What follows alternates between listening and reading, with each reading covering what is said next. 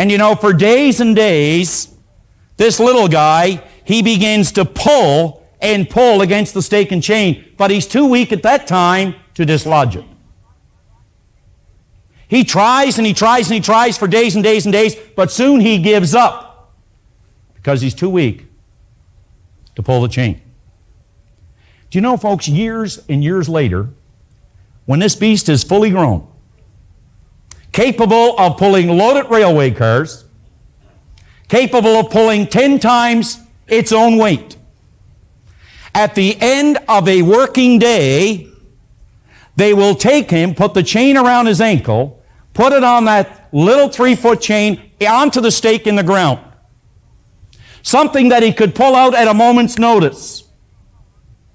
But he continues to hang on to that chain. He will not move. The only thing that might move the elephant is fire. He will actually stay until he starves to death. What is really holding the elephant? Conditioning,